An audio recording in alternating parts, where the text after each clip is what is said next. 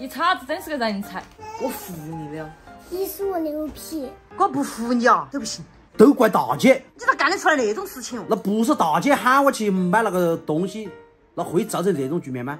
狡辩！朋友们，我们屋的叉小子真的是得老年痴呆了，不佩服他都不行了。这事嘛，我都不好意思说。来，你给他们说哈，你是哪门办到的，做到的？昨天晚上我出去剪了个头发，回来的时候问他们要不要菜，大姐说你给我带个豆腐干嘛，带个卤鸡脚嘛，然后我就把车开到小区那儿。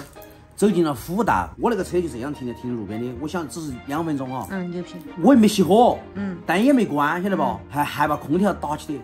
好厉害。我就去买鸡脚、买豆腐干去了。豆腐干、鸡脚买起，我就走小区门口就回来了。今天起来，我们不是说给团长买衣服吗？我们不是要开车吗？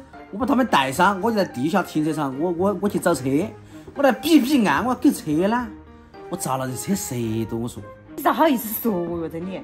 他领我们在车库里找车，我说那你昨天晚上剪头发把车子停到哪里去了？开车出去没有？哦，他是遭了，车子不被别个拿去跑去了。半路上还给我打个电话，我今晚还洗了个面哦，好安逸哦。平时有点丢人，然后那个车呢就在路边上停了一晚上，大灯也没关，大半箱油今天早上整完的。如果我再晚骑半个小时，就要拉缸了。最庆幸的是交警没给我贴罚单。熊伢儿真的是，看着都饱了。大姐，我那个忘了车那个事件，40%的责任是你，晓得不？都是你好吃。人不刚脑壳哈。喊我去给你搞个卤菜。先买点酱油，过年吃那个一次就完了。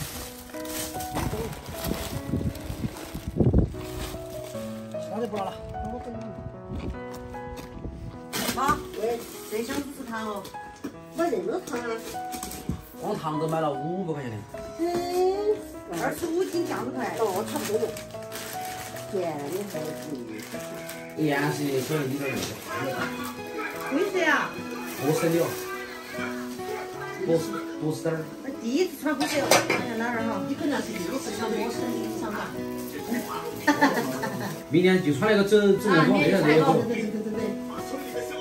啊。有长的那一种。人家显白些。那屁股啊，那还要好呢。过年穿大了，喊他再给你买一件。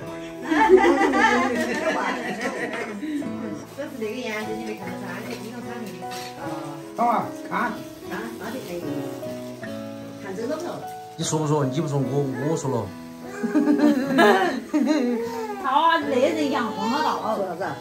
昨天把车子没有熄火，就放在那个辅道了，空调也开了一晚上。一箱油3万的，最关键是把我们吓一跳，我们是给是车折，但是。关键是人家一晚上也没觉起那个车，要是今天早上他去找车的时候，他还在车库里找乱子。我给车呢？车门也没说，别给他动车的。那个车子要出来还动他的车的，至于他干得出来这种。好了噻，说完了噻，可以结束了嘛？啊，拜拜了嘛？拜拜。啊，我就等你说完就结束。